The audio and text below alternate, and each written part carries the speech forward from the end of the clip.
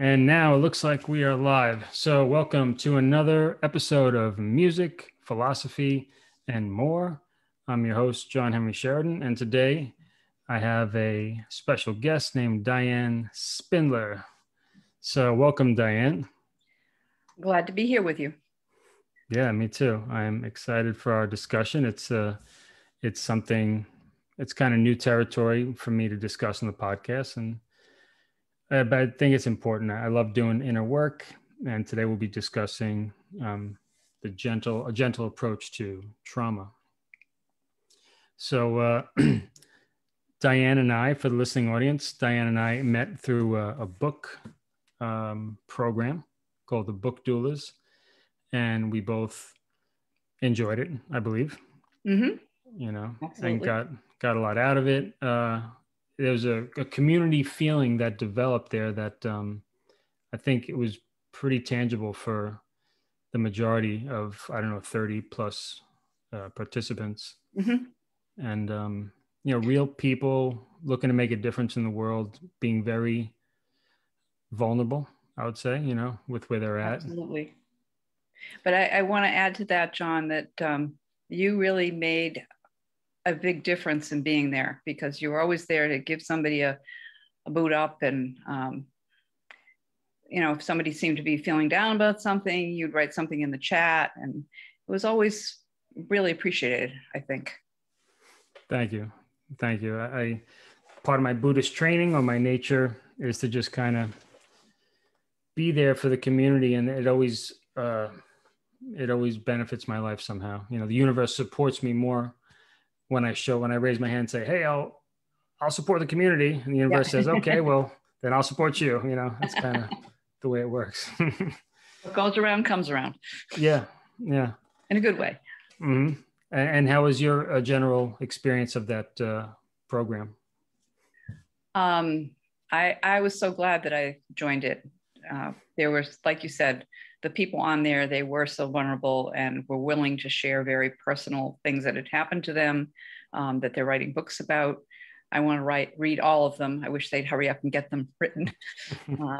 It sounds like it's, and the two people who were helping us with it, that were in charge of it, did a lovely job too. Yeah. And I mentioned them on the show before, Christine Carlson and Deborah Evans. And yeah. I hope to get them on the show one day. Christine said yes. So, I'll eventually get there. I definitely appreciated their insight and just their holding space, right? They really knew how to hold space for what we're going through. Yeah. I'm going to actually continue to work with Deb. Oh, awesome. She's agreed to help me with the book. So that's very exciting for me, because she had such wonderful insights. Yeah, I can imagine having an ally like that can really keep you on point and bring out the best in you, really. And she did it in such a gentle way. Mm-hmm. So it's a good fit for me. Yeah, right. Exactly. Yeah. Gentle reprocessing, which we'll get to. For me too, I need that gentle touch, more or less. I'm a sensitive guy. Sometimes I wish I wasn't, but fortunately I found a editor, and she's helping me work with my my Music for Health book, which I've retitled Mind Your Music. Oh, I like that. Yeah, thanks. I feel good about it. Finally, it just sat right. Yeah. I'm like, that's kind of what I'm talking about, And anyway, working with her is a pleasure. She's going to be on the show next Friday. So nice. Yeah. Nice. Name is Andy. All right, cool. So without further ado, let's talk about you, Diane. So can you tell us a little bit about yourself? Anything you'd like to share? Where did you grow up? Where are you now? Well, I've always been kind of an outlier, kind of ahead of the curve and misunderstood. If I wanted to look at it that way, I just like to look at it as people haven't caught up with me yet. Mm-hmm. So I'm kind of been a loner in general. I do have a family. I've got 3 kids and 6 grandkids. And so that's brought a lot of love and happiness to my life to have them. And they're all just really nice people. You know, that's what I'm proud of, is that they turned out to be kind, caring people. Wow. Yeah. And they're raising their kids that way. So that's really kind, really nice. Mm-hmm. Yeah, that's very, very powerful contribution that you've made to humanity right there, right? Just in having children who've been raised to be and have become good people. And I've always liked to teach. When I was a kid, I taught downhill skiing. And then I taught yoga. I still teach yoga sometimes, and meditation. So, and then I teach gentle reprocessing. So I just really enjoy teaching. I love it when people have that aha moment and go, wow, I did that pose, or I got to that place in meditation, or understood what you're talking about around gentle reprocessing. So that gives me a thrill. That aha moment in somebody else's eyes. Oh yeah.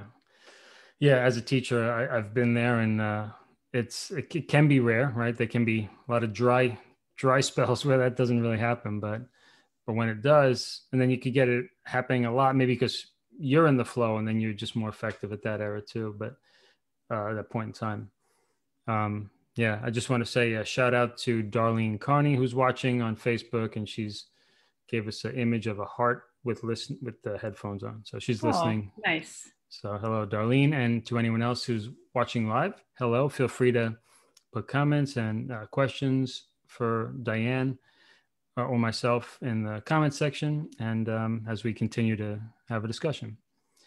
And where did you grow up, and where do you live now, if you'd care to share? Did you say that already? I'm not sure. No, I actually am living on the same piece of land I came home to when I was a baby. Being a Cancer, my horoscope sign is Cancer, and they like their homes. So the house that I came home to was torn down, but the lot was open for almost 40 years. Wow. And then I got a chance to build on it. Wow. So it's the same piece of land. It's just, and I went to school about 20 minutes, college, both for undergrad and graduate school, about 20 minutes from where I live now. So I haven't really moved away. I love to travel, but I like to come home. Yep. Yeah, that's great. And that you're so close to home. Or, I mean, you are. It's in a different building, but yeah, just something beautiful about it, some poetic. I mean, that is the hero's journey after all, right? To come to make that circle back to where you started and to tell the story. And that's basically what you're doing. You're telling the story of your life with your book, and your message, I suppose. And this is, I'm sorry, Massachusetts, you said? Yes. Oh, I'm sorry. Yeah. I know where I live, so I figure everybody does. You don't have to, we need your address, but just like. No. I live actually in the center of Massachusetts, the dead center. Oh, okay. Mm-hmm. Cool. Yeah, I live in Brooklyn, in Marine Park, Brooklyn, and I actually, I live a stone's throw away from the house I grew up in. Oh, wow. So it's not so the property. Similar. Yeah, but definitely similar. I did live most of my life in Brooklyn. When I moved out for a while, it was 10-minute walk away, 15-minute walk away. I attended Brooklyn College. So it was a commuter school, similar idea. With the walk, it probably took me 45 minutes, but by bike, 20 minutes.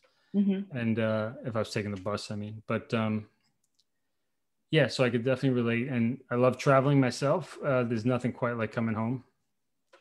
So I definitely hear that. So I understand that you've been, you have over 30 years of experience in clinics, agencies, and private practice. Can you give us some more details as to what that journey has been like for you? And of course, what you do in that regard? Well, I got my undergraduate degree right after high school. And then I had a family. And when my kids were in middle school, I went back to school and got my graduate degree so I could become a therapist. So it was actually really good for them to see me studying so hard. I never had to say to my kids, did you do your homework? Because they watched how hard I studied, and it was a good modeling for them, I think. Mm-hmm.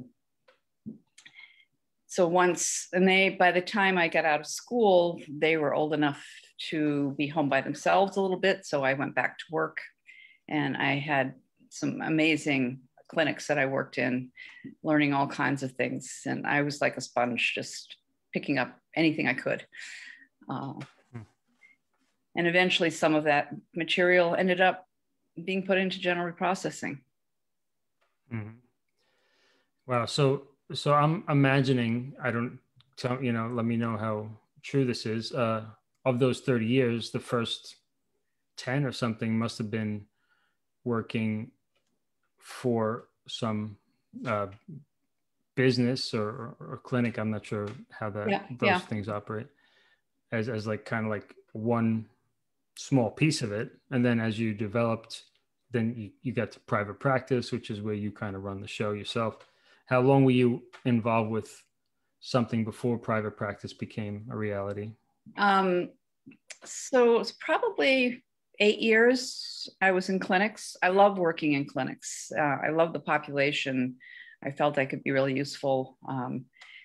It was really challenging. They weren't easy people to work with. I mean, the people were fine. The clinics weren't as easy to work with. As I said earlier, I'm kind of an outlier. I'm not really good with rules, and they had a lot of rules. Mm-hmm. So it was a little problematic, but I love working with the people. And I finally stopped working at my last clinic. So I was working at a clinic 1 day a week and then private practice for quite a while. And I finally stopped working at the clinic because they wanted me to get shots I didn't want to get. So, kind of going back to where we are now. Right. And what year was that they were asking for certain shots, out of curiosity? I mean, if you don't want to date yourself, but I'm curious how, when that type of thing was going on. It was in the late 90s. Oh, okay. Mm-hmm. They wanted me to get a hepatitis B shot, but I was only there 1 day a week. And I tend to be sensitive to the world, and I've never gotten any vaccines at all. So, except when I was a kid. That's great. They just, me and medicine just don't get along very well. I hear you. So anyway, that's a whole separate issue. Yeah. But, they realized that I probably couldn't get the vaccine because I was allergic to half the things in it. So they said I don't have to get it, but it just started to kind of go downhill after that. Yeah, I think life gives us these curveballs, surprises along the road that kind of just make a decision that we might have been feeling that we want to work towards, or a path we want to go towards, and life will just say, okay, here you go. We're going to assist you and make this easier. The timing was perfect. Mm-hmm. It really was. And at that point, I had a fairly good size practice. So, I mean, they don't actually pay you much at the clinics. So I had to look at it as volunteer work in order to be there. Okay. I see. So it was a whole lot better doing private practice as far as that was concerned. I see.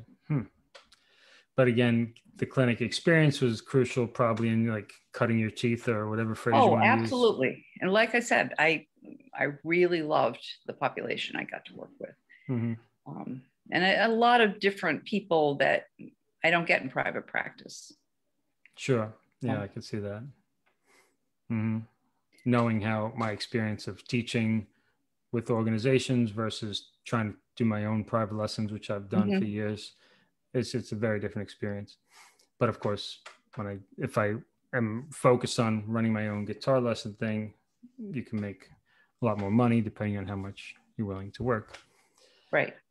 And Darlene chimed in, says, you're where you're supposed to be. Yeah. I think she's absolutely right. Yeah. I've been working on this book, John, for over 10 years, and I keep working on it, and it just doesn't happen. And this was the year. It's going to happen this year, and it feels just right. That's great. And all the pieces are coming together. Wow. Yeah, another synchronicity we have, these like parallel timelines. I started writing my autobiography in 2010, like with some seriousness. And I got 30 pages in or something. And I was 30 years old almost. And the story just wasn't time, Yeah. I couldn't have, if someone told me, you got to wait 10 years. And I would have been pretty upset about that, But the universe just guided me from one thing to the next. And there's a lot of great stuff in between, albums and other creative. I did put out guitar books, but this autobiography just wants to come out. That's one of the things I'm. Well, now you have more years to talk about too. Yeah, exactly. It feels really good. 40 is like a little bit, it just feels like a good solid number to cover. 30 would have felt a little bit. And there was just so much growth that happened in my 30s. Really, that's when my marriage began. So you got that lovely little son of yours, right? So yeah, he didn't happen before that, So yeah, so I think the timing is really great, and also the lockdown thing really gave me the opportunity to focus on it and get clear that this is what I want to do. So yeah, no complaints, but sometimes we do want things to happen a lot sooner than the universe is prepared to support us in it in a way, I have actually been teaching other clinicians how to do gentle reprocessing. And for people that don't know what I'm talking about, it's a method I've come up with to work with trauma for people that helps them release it relatively fast compared to most of the things that are out there. But I started teaching in 2001. So I've been teaching it for 20 years. Wow. Oh yeah. So yeah, I definitely want to get into that. And let's see. So the 8 years in the clinics, and then it went to kind of private practice. And then you say agencies, was that part of the clinic era, or is that something further along the line? The agencies, the agencies, clinics, they're sort of the same. Okay, got it. Yeah. So Amy Levin, our friend from Book Doulas, says, "Hi Diane, great to be here with you and John." Hey Amy. Nice to see you. Yeah, awesome. Thank you for joining. Yes, absolutely. Appreciate the support. Yes, yeah, indeed. Same here. So can you explain how you're discovering cognitive therapy impacted your practice of therapy? And also you mentioned in a previous conversation, Jung and the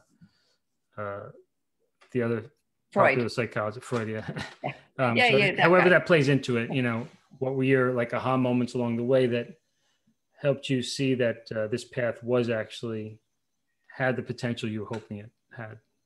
Well, when I was in my undergraduate degree, there was no mention of trauma at all. In fact, it hadn't even been discovered yet, even though kids were coming back from Vietnam very traumatized. But it was kind of like, well, get over yourselves kind of attitude at that point, or what's your problem? You're not over there anymore. They really didn't have much of an understanding of how the brain takes in trauma and keeps it. And that's something I'll read about a little bit later. But so in undergrad, I got my degree in psychology and sociology, which there was a lot of discussion of Freud, because I went to Clark University, and it was the only place that Freud actually spoke in the United States. Oh, really? So I was very enthusiastic about that idea. I even learned German so I could read it in German. I never got quite that good, but I worked at it. Anyway, and one of the things he was the first person to say, okay, people are more than just a physical body. They have a mind, and what happens to their physical body, what happens in their lives affects their minds. So one of the things he was getting from his patients, and he was a regular doctor, MD doctor, was that he would talk to them, and he saw a lot of young girls that had very odd symptoms. And it turns out what the young girls told him is that their fathers were sexually abusing them, and they didn't know what to do with that. And they couldn't talk to anybody about it, and nobody was interested. Mm-hmm. And when he came out with papers about that, you can imagine how happy everybody was. So they wanted to basically disbar him. So he kind of backtracked and said, oh, no, that's not what I meant. That's just symbolic of what was going on, or something to that effect. But his early work was really a huge breakthrough. And then his student, who was young, started looking at the subconscious mind and how the subconscious mind actually holds the traumas.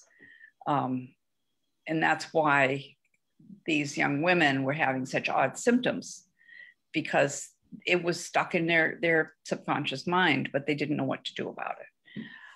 So that was kind of a seed planted. And then, as I said, I went on and got had my family. Mm-hmm. And when they were in middle school, I went back to school for 2 years to get my degree as a counselor in psychology. And one of the classes I took was in cognitive therapy.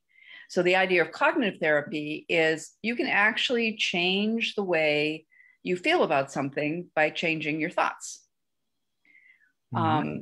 So I know Saturday Night Live had this skit on where the guy talks to himself in the mirror and says, I'm good enough, I'm better than good enough, I'm great. And you know, everybody thought that was pretty funny.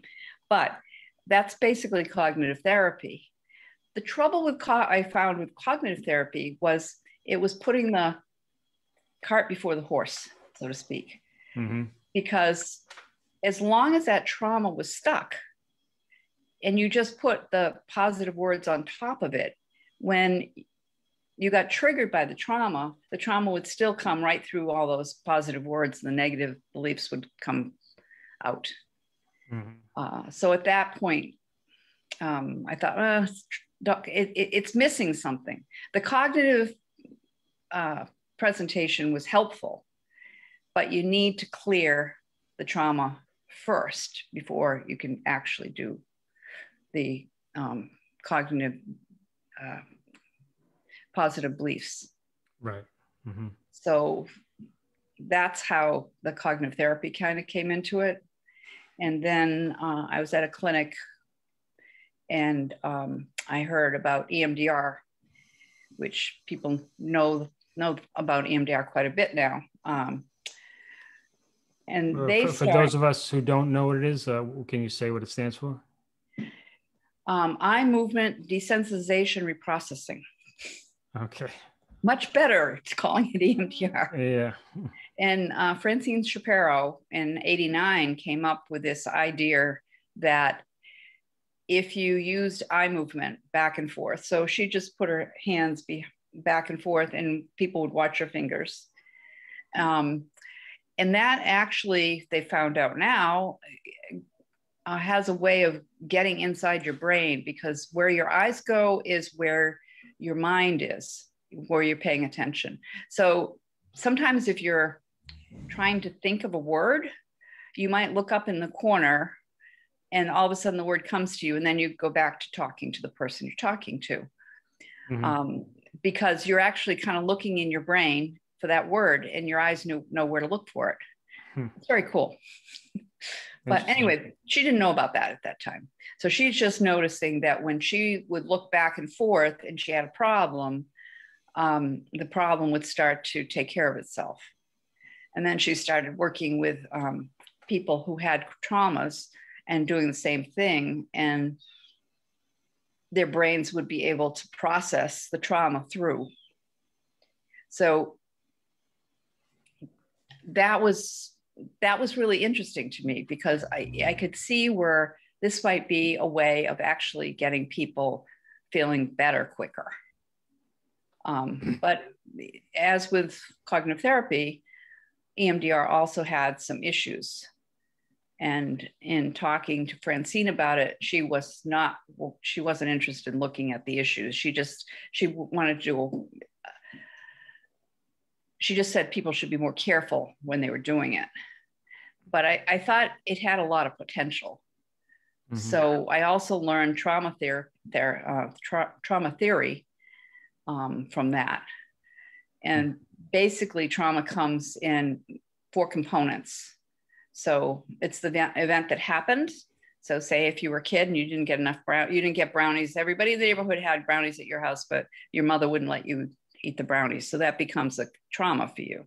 Mm-hmm. And then the 2 next ones, I call them the twins, because they always come together. So that's an emotion that comes up for you, and also where you feel it in your body.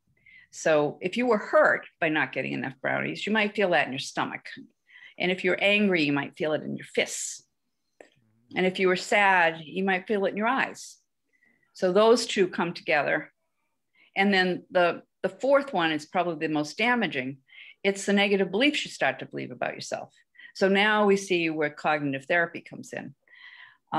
That those negative beliefs are, so you might think, I'm unlovable. My mother doesn't even give me brownies like she gives everybody else.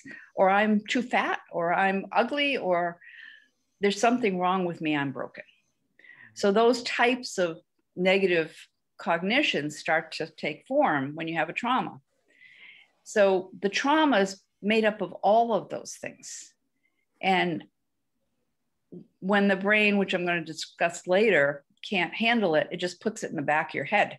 And it's just sitting there all the time, just waiting to be triggered.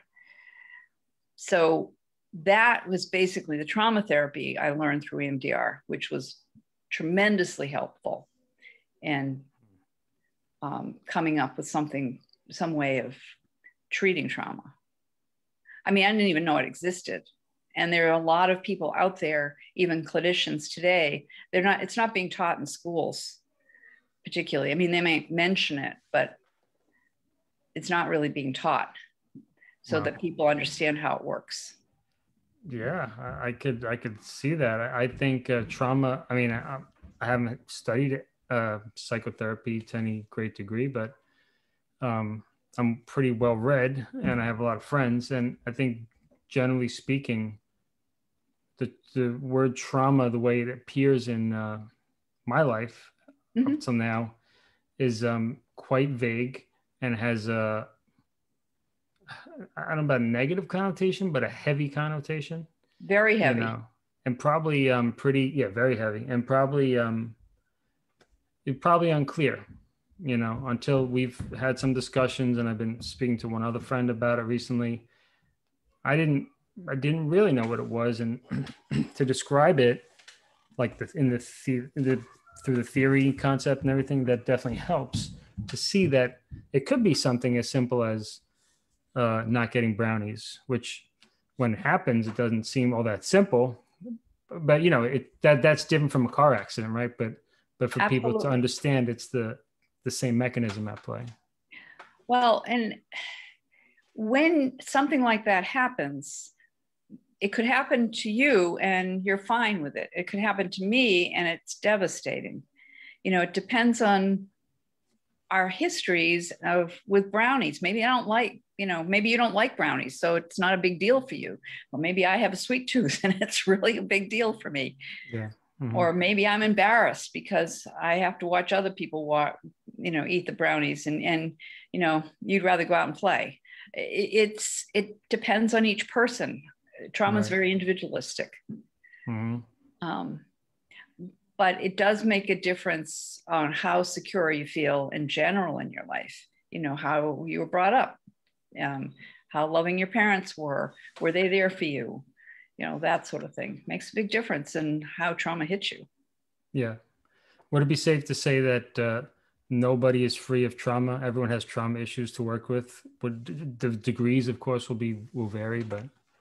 or the intensity? I would agree with that. Absolutely. One of the clinics I was at, my boss, who was my director, didn't really know much about trauma. And one of the other clinicians, when we were in a staff meeting, mentioned she thought like 80% of the people coming into the clinic had trauma. And he was about to say, no, he said, no, that's not true. And I said, you're right. It's not true. It's 100%. And he was going to say, oh no, it can't be that high. And the people coming into the clinic had really tough lives. So easily 100% of them had some kind of trauma. So when I do an intake, what I'm looking for is those traumas. Yeah. Yeah. And like, yeah, like greater, less, for one, it's one person, it's the brownies. The next person, it's the brownies plus something horrible, you know, that the other person may not have had, but right. There's all sorts of different degrees of it. Yeah. And Darlene shared that trauma is a big issue today. I would agree. I'm hearing the word a lot more just in the public consciousness. Well, I think that's one reason this book needs to come out, because the first half of the book, I call it a gentle tutorial on trauma. It's just explaining what it is. So that people can go, oh, that's why I feel this way. Yeah. Because just identifying it. And so many, as I mentioned, clinicians don't know about it. And of course, doctors don't know about it. And I think it's important that people recognize that this has a real huge effect on people. Yeah. And it can make, as Freud found out, it can make them really sick. You know, they can have really weird symptoms that don't make any sense. Wow. And actually, quick question about Freud, just jumping back.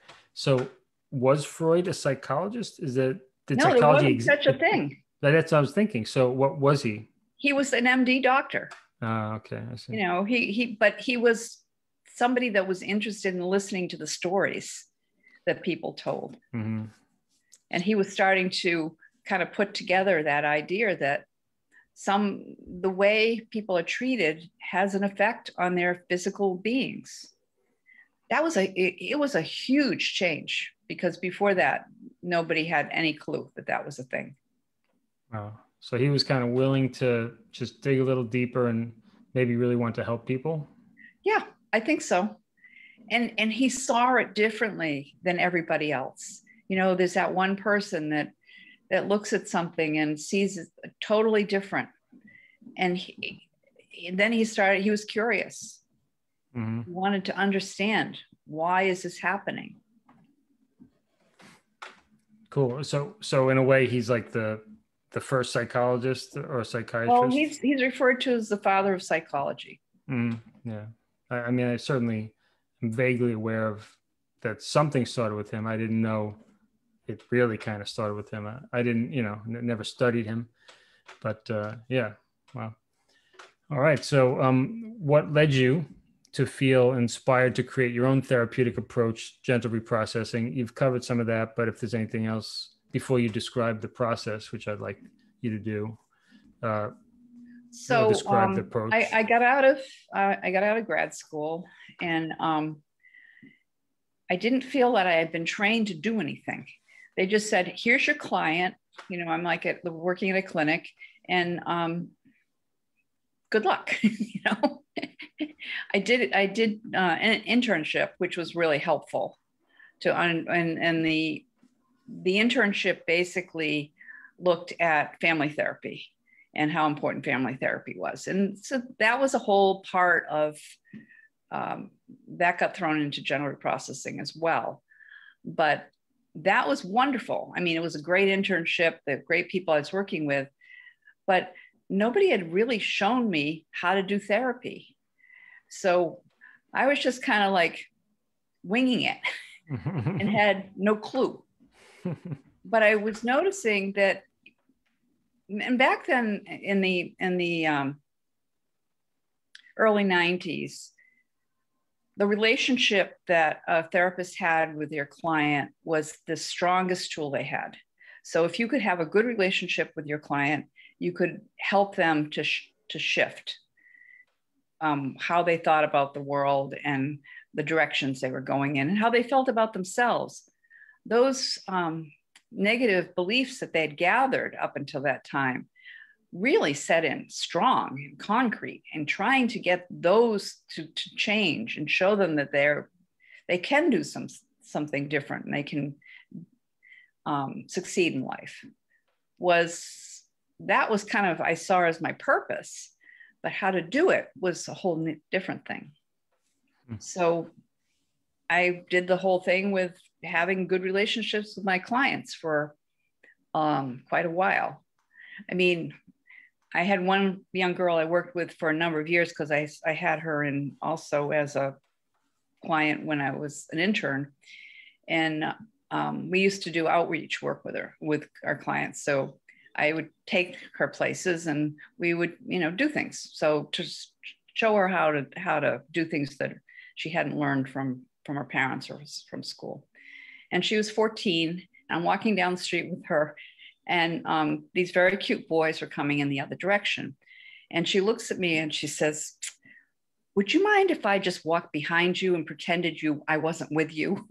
And I thought that was quite a compliment. She was treating me like I was her mom. Okay. I said, cool. Not in your life. You walk right beside me.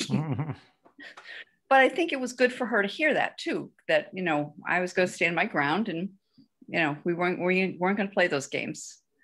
But it told me that I was doing something right, but still it wasn't fast enough for me. I wanted people to get better fast.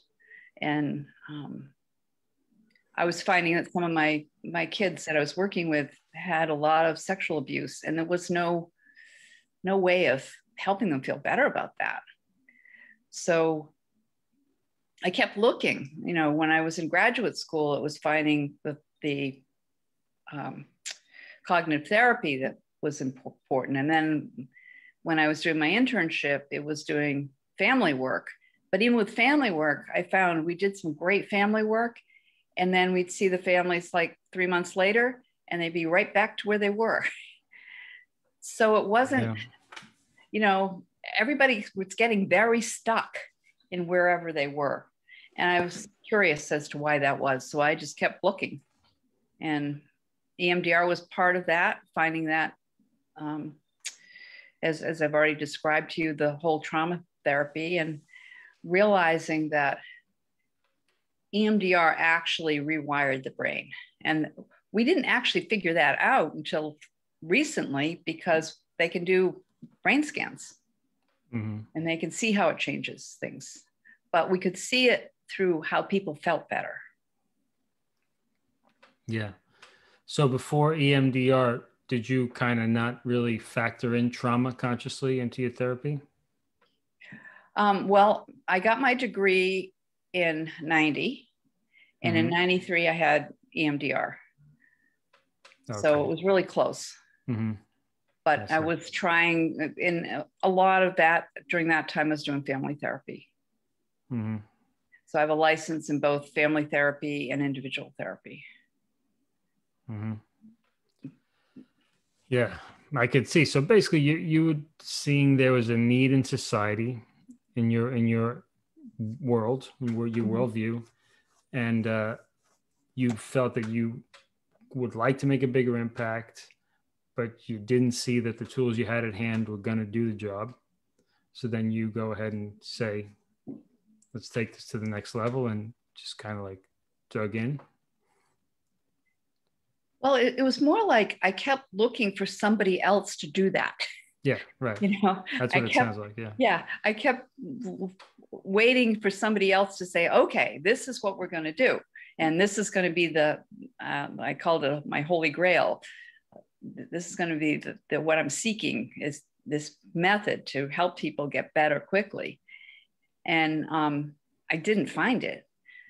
And the closest I came was the EMDR, and pairing that with the cognitive and what Freud had to say, and about the past being important, and what the family work had to say about how families impact all of that.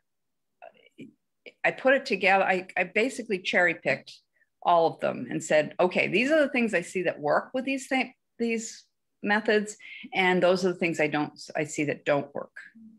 So like with cognitive therapy, it didn't work to just say the positive cognitions, because as I said earlier, the negative would come to the surface. I heard one person describe it perfectly. They said it's like if you have a bowl of worms and you spray whipped cream over the top. So, and you say, here, this is dessert. It's all fixed. It's lovely. But when stress comes, the worms come to the surface. Doesn't look like dessert anymore. So you really need to clear the worms out, which is the way I look at it. The worms are the negative emotions and negative body sensations. When you clear the worms out, then you can start making a dessert. Yeah. That's the time you put the whipped cream on, which is the positive cognitions.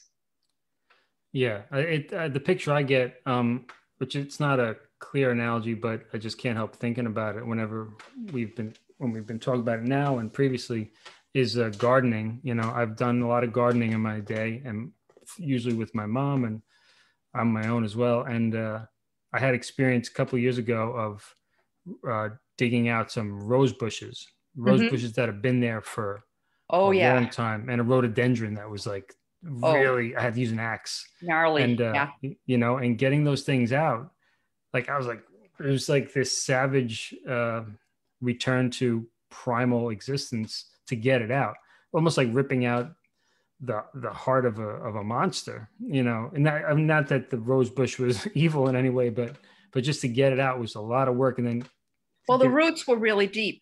Yeah. And that's what trauma seems like to me, is that unless you get that root and you do the work, it doesn't have to be this, you know, you can be gentle, but unless you do that work, which is essential. Remind me not to have you work on me with a trauma, okay? Right. No axes involved. No axes. Yeah. Okay. Good. Yeah. But because it was very therapeutic. When I did that, there were some things I really felt I was letting go, getting those rose bushes out of my mother's garden, that things that they were just lingering. I'm like, it was challenging my beliefs. And of course there was some attachment to it because I've seen it there for so many years. And it felt like almost guilty. Like, should I really be taking an axe to this thing? But it wasn't beautiful anymore. And it was taking up space where other new healthy things can grow. It almost became a weed. Yeah, right. Definitely. Like this really obnoxious weed that was, you know, taking up precious space in the garden. So that jumps out at me. Well, it's one of the analogies I use in the book, is that, and when I'm talking to my clients too, most of the stuff in the book I've talked to clients about, and it helps them understand trauma, so they don't feel, I don't want them to feel crazy. You know, they're not crazy. They just have, if they broke their leg, people could see the cast and see, oh yes, I see you broke your leg. But when you break your spirit, it's not so evident. And the understanding is not there. Right. So I had this kid that he was in his 20s. He got through college, but then he moved back with his mom, and he basically was not able to leave the house except to do this very part-time job that he had, just to pay for a few things around the house. And he was so anxious, and he came to me. We worked on everything I could find, and he still had all this anxiety. His depression was a little better. He's sleeping a little better, but he still was not doing well. So we ended up going back to when he was in the womb and cleared what it was like being in the womb of a very anxious mom.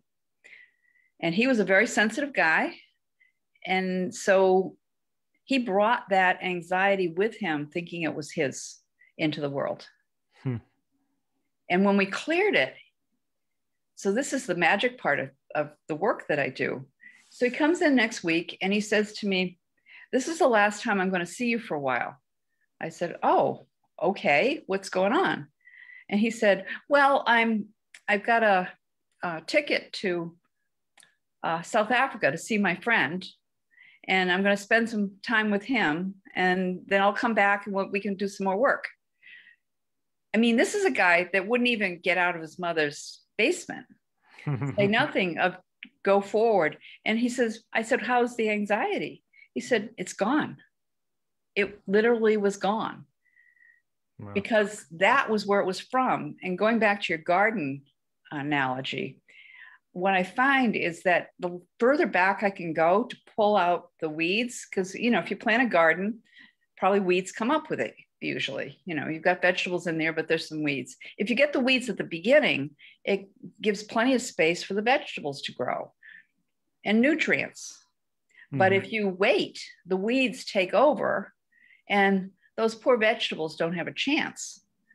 And that was kind of how I felt about this guy, that he had this weed that was anxiety from the womb, and it had taken over his whole life.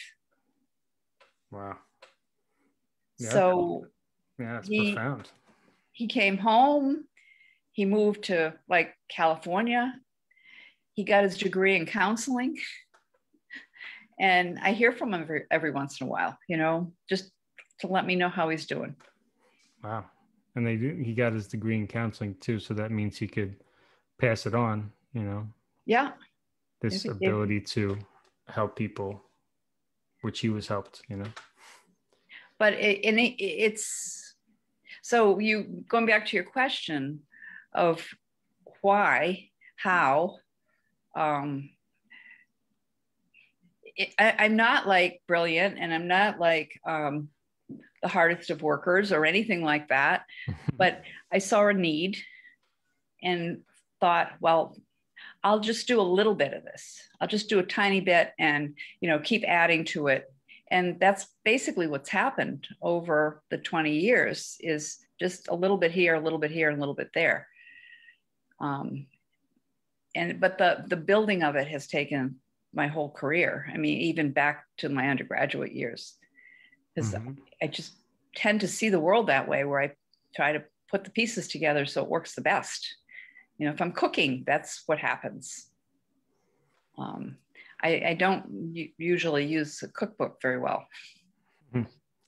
Yeah, what really stands out to me about your method and your history, because I wouldn't have known unless I spoke to you or liked about it, is that it's very pure, comes from a pure place, you know, because it wasn't like I want to make a name for myself and create my own psychiatry thing. It was like, I just want to freaking help people as best I can. And so far, the tools that I believe should exist don't exist in my, you know, to the level of my satisfaction or speed that I'm hoping for. So I guess I got to do some work here. And then you did it. So it was from that very pure, necessity is a mother invention, that type of thing. Right, right. I mean, I tried to give this to Francine Shapiro, the person who invented EMDR. I said, look, this is what I found that will fix the process. You don't have to even give me credit, you know, just start teaching it differently. And she said, oh no, you know, we're fine. Right. That's cool. You know, that's a blessing in disguise, you know, because this way you can really own it, you know. Right. But I was perfectly happy to give it away to somebody to take off with it. I mean, she'd already built a lot of a group that was supporting her and had teachers out there, and it could have taken off so much quicker. And that was why I thought it would be a good idea. But they became very possessive of their process and didn't want anybody else messing with it. Yeah, no, I know that the world of ideas and the world that we live in still, and especially the one we're coming out of, I think we are entering a new realm, a little bit more sharing, open realm of being. But I mean, you know, I'm a musician, so I know all about copyright laws and hesitation to work, you know, to have my own ideas influenced by people, because I don't want them to like claim to what I thought, you know. And then when there's no clear owner, who's going to move it forward? Things like that happen. But so I can understand maybe where someone like that's coming from, but I also understand your pure desire to just want to make things better. A lot of my students, which are clinicians, they have been, doing their own thing. And then they take this and they combine it with what they're already doing. So it becomes a different animal, so to speak. Mm-hmm. But I always say to them, do that, take this and use it the way you feel comfortable, because then it's really becomes theirs, and it becomes, it's also stays pure. Mm-hmm. Yeah, that's great. So I'm looking forward to our next thing, which is as you and I met through a book writing course. I've had the good fortune to hear some of your writing. So I'd love for you to read an excerpt from your book for our listening audience. I will actually run to the bathroom as you begin reading, and Okay. on the replay, I will hear it. Okay. But I'll get back because I have a small bladder. Sorry. But yeah, feel free to just at your leisure, just introduce it and then begin reading, and I'll be back. And I apologize to your audience because this is not the final draft, but I did think it might be useful in just helping people understand trauma a little bit. Yes, excellent. And Amy, by the way, did chime in saying that, yes, I see how pulling out the old is digging deep to get to the wounds, like you did getting to the roots of the plants. So, yeah. Yeah, we're in parallel grounds, you and I. Yeah. All right. So all right, please go do what you need to do, and I'll entertain. Thanks. So this chapter is on how the brain works with trauma, from my perspective, because I'm not a researcher. I'm more of a very curious psychotherapist.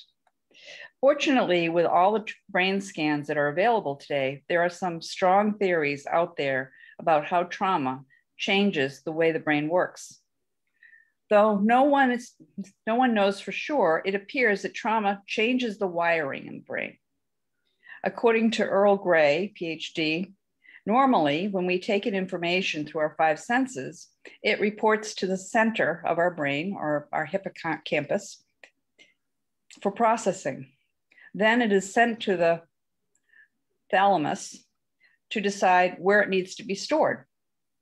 At that point, our brain says, this looks familiar. I know where to send this. And the information is sent to the front of our brain, which is where our prefrontal cortex is, which I call the brain's filings cabinet.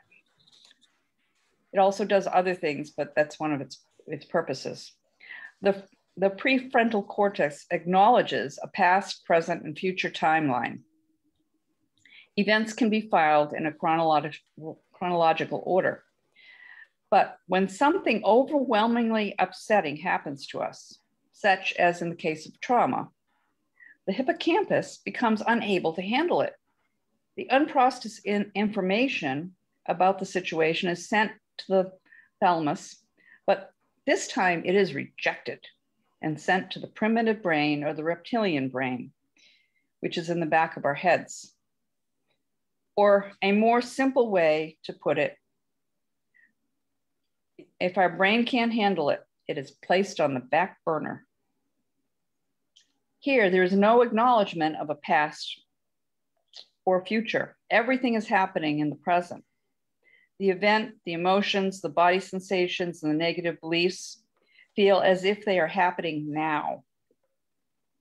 So we react with a flight, fight, or freeze reaction to the upsetting situation. We want to run away, we want to stand and fight, or we can't move at all. The situation does not get processed properly, and we are stuck reliving it over and over. The upsetting event, the emotions, and the body sensations connecting to that event, and the negative cognitions that come out of this event all replay involuntarily in the primitive part of our brain. This can look like flashbacks, nightmares, or other trauma symptoms that keep us reliving the traumatic past. So let's look at an example of what this would look like in real life. What causes your brain to assign a trauma to one event and not to another may become clearer. One summer day, you go to the beach with some friends. You have a good but uneventful day and really don't think about that day again. In fact, 10 years later, you might not even be able to remember what beach you went to exactly, who you went with, or even if it was a good beach day. But what if you had gone to the beach with friends and you'd had almost drowned? Your memory might have a different outcome. Let's say the lifeguard had pulled you out of the water after a rogue wave had pulled you away from your friends and sucked you under. You were told when the lifeguard brought you up on the beach, you were not breathing. He resuscitated you, you coughed up seawater, you came back to life, staring at all the people around you. That day at the beach, you remember vividly. You remember whom you went with and which beach it was. You remember what you had for lunch and what the temperature was. You remember how your body felt as you thought you were going to die and how it felt when you came to. In addition to remembering the day clearly, when something reminds you of that memory, a trigger, all the emotions you felt that day come pouring back. You might be reminded if you choke on a glass of water, and the sudden terror of not being able to catch your breath might bring you back to the scene when you were underwater and couldn't breathe. Then all the other emotions and body sensations, as well as the whole event, come flooding back. And the belief that you're not safe at that moment is there too. All the components of a trauma appear, and you're back to that memorable day when you almost died. Now you can see why one event was so forgettable, and you can't forget the other one.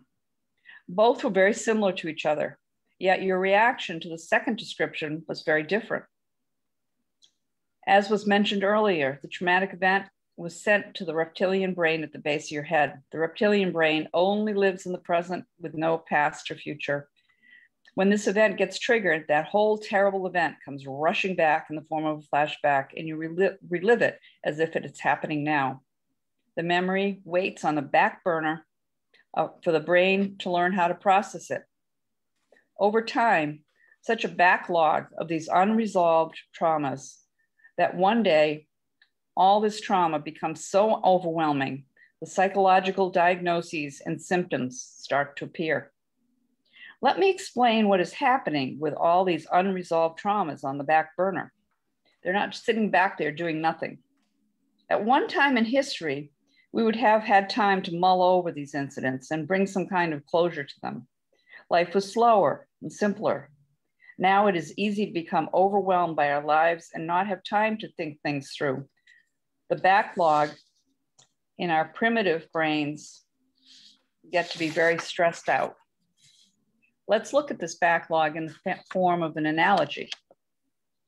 When you go to a megaplex movie theater, you can walk in and see a variety of kinds of movies. Each brings out different emotions in the audience. A love story might make you feel happy or nostalgic. A thriller could make you feel tense and scared. A science fiction or fantasy movie might bring you into a new world you had never imagined. It might make you feel hopeful or hopeless, depending on how the story goes. As soon as somebody enters the theater, they start to feel the appropriate feelings. But whether anyone attends the show or not, it costs the theater in energy to run the movie and keep the room comfortable. When a traumatic event happens to a child, that child stores the memory of the event, the emotions and body sensations that are felt during the event, and most damaging of all, the negative beliefs the child has about himself because of the event. What does this look like in real life? Okay, a child is beaten by his father. He might feel afraid in his lungs, angry in his fists, and sad in his heart. He might believe he is a bad person. He deserved it, and he will never, ever amount to anything. To protect himself from living in this hell all the time, the boy who gets hit separates from the main part of the boy who needs to get through everyday life. The trauma becomes a movie in the back of his head. That beaten child self plays over and over again, whether his older self is watching or not. In fact, the child tries to keep it from his older self, so the older part can continue to grow up and move on. There are many such movies playing for each time the person faces a traumatic event. The more movies, the more energy is needed to keep them all playing, but hidden from the older self. The younger self continues to star in these movies 24/7 with no relief. Then one day, one of these movies gets triggered. The child is now grown. The trigger may be the day the man finds himself hitting his own child. His son looks up to him with disbelief, with tears rolling down his cheeks. Suddenly, the man is playing the role of his child self, experiencing the beatings he received as a little boy. The movie, the child self, has been keeping separate from the man boy, becomes present for the older self, complete with the event, the emotions, the body sensations, and the negative beliefs. It feels as if it is happening now in living color. The good news is that this circuit in your brain can be rerouted. We know that releasing the emotional connection to the event allows a neural pathway to be created from the back of the brain to the front of the brain, where information, the data or memory, can be stored in its proper chronological place in the past as is desired. Once this is done, the event no longer is emotionally connected in our brain. We remember it, but the memory will not recreate the intense emotional response in us. In other words, through reprocessing the trauma, we can rewire the brain to accept and store the story of the trauma without the emotions and body sensations. At this point, the negative beliefs no longer have a hold on you, and a new set of positive beliefs can take hold efficiently and stick. And that specific movie is no longer playing. When good psychotherapy is done, these trauma movies are processed and shut down one by one, freeing up energy to be used in the present moment. This work also frees the child self to finish growing up and join the older self. The adult self may find he stops acting out in childish ways when he gets upset. This work can be very empowering for the client and help him feel like a confident grown-up. Wow. So that was, yeah, very, very well written. I mean, I'm just, my instincts. Thank you for sharing it. The stories, I think, help so much, like the drowning, almost drowning episode in the beach versus the normal day at the beach. Yeah, it's weird how, I guess it's not weird, but my feeling is it's weird that the brain or just highly prioritizes, I guess that's, or favors, or the negativity bias, right? So when things happen negatively, it'll stick. If it's the reptilian brain, whatever it is that's going on, versus when things are hunky-dory, it's, unless they're super hunky-dory, really great, though that memory might stick as well. But the things that are kind of not too much either way, we forget easily. Yeah, it's very interesting why that happens, but it is a very clear picture. Yeah, and you would probably remember, what did you eat for lunch that day, because you have constantly replayed the story and people would fill in details or whatever. Well, I think most people have those types of memories, and some of them are pleasant. I mean, they're not always awful, but mm-hmm. The ones that are awful, you don't necessarily want to keep that way. Yeah. And by letting go of that, I also do some inner child work within the process that I do, which allows that the thing I was talking, the story I was telling you about the boy who was in the womb and took on his mom's stuff. Mm-hmm. I could only do that by doing inner child work and having the today adult person explain to the younger person, the baby, actually, in that case, that he's going to be there to take care of him, and he doesn't have to worry that he'll take care of all the problems. And that sticks too, to have a feeling that there's somebody that's got you back. Yeah. Yeah, I could definitely see how that the inner child, I've been doing a little inner child work this year, and it's powerful. A lot of crying, because I just, my father died when I was 6. So there was that boy, remembering how that boy felt, and how I sort of grew up fast, or however you want to phrase it.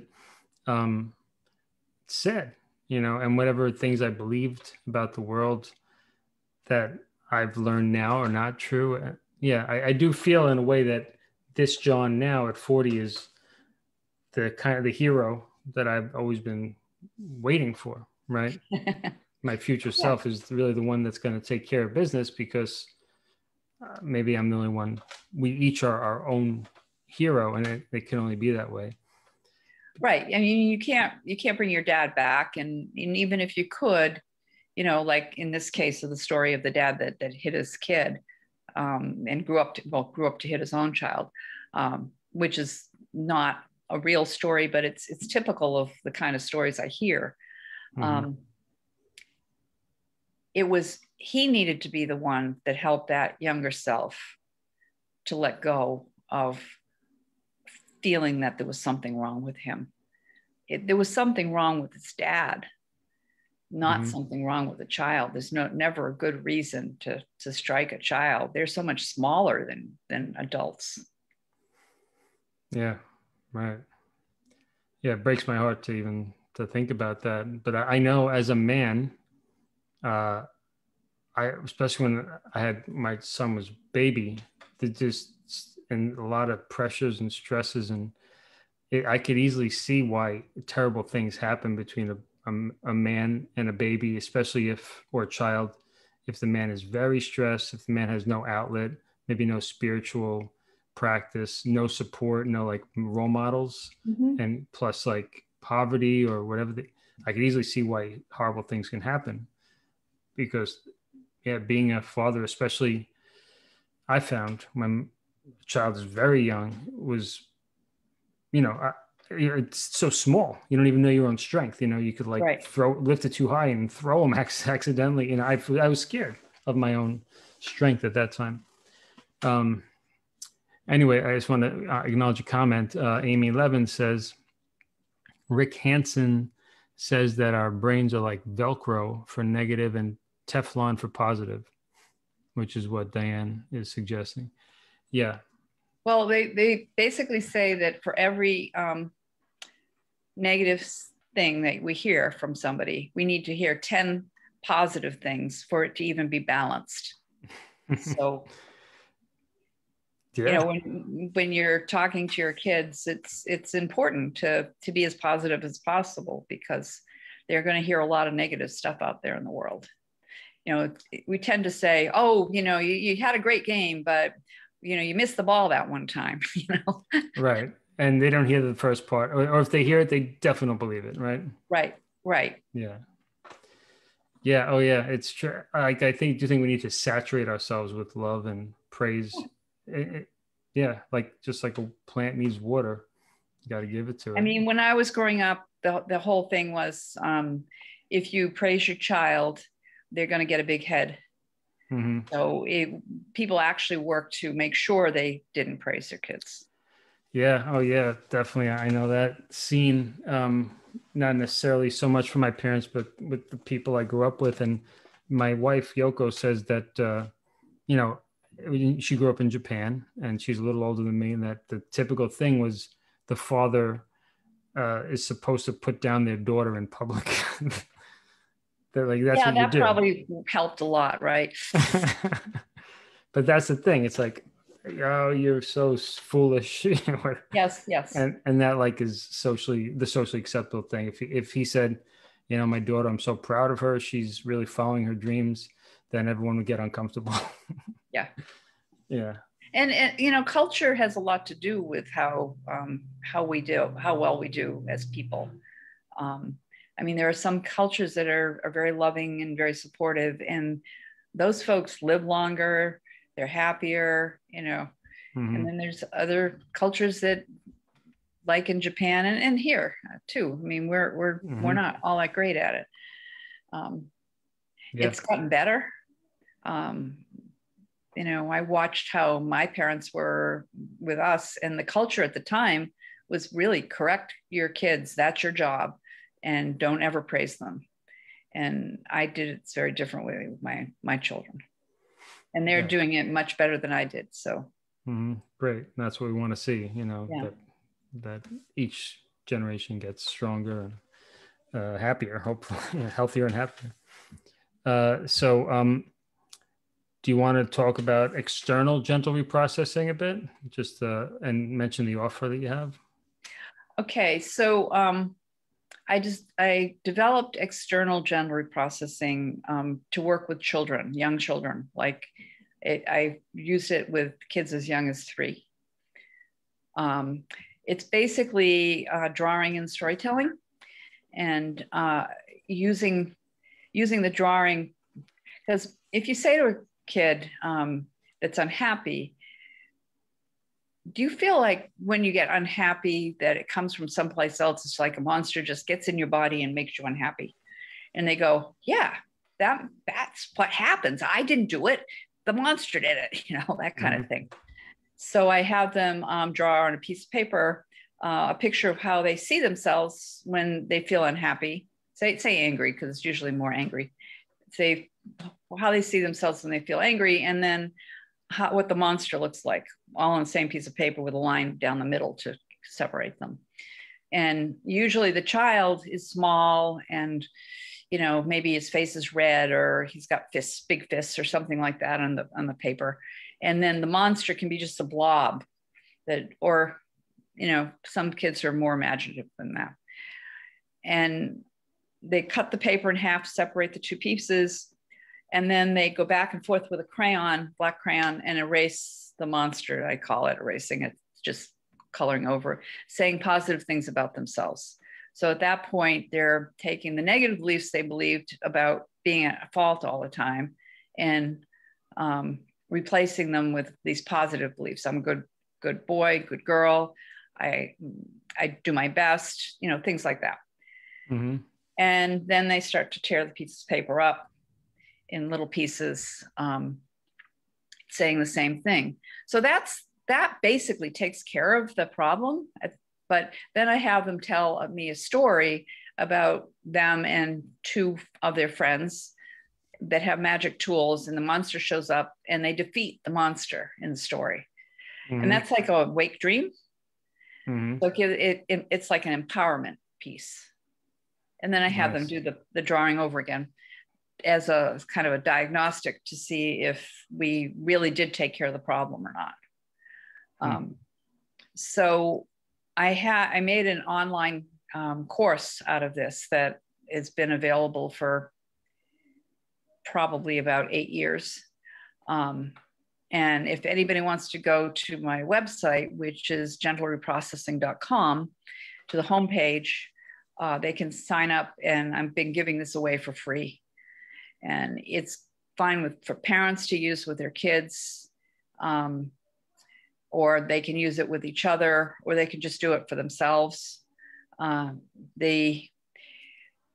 of my students had a 7-year-old who she did the gentle reprocessing, I used to call it slaying the monster, with. And that night, her little sister, who was 5, woke her up with a bad nightmare. And the little girl got out her crayons, and she did it with her sister to get rid of her nightmares. And it took care of her nightmares. So, yeah, you know, it's simple, it's to the point, and I've been teaching it to parents so that they can do it with their children.